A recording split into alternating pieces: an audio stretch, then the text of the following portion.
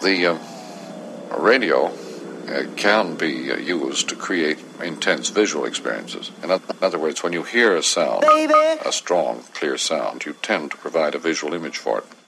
I use it as a space maker to create their own little space bubbles. By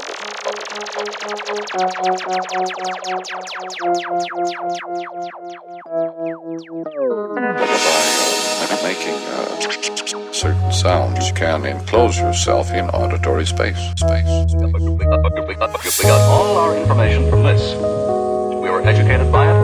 We learned about each other from it. Look, let's back up just a bit.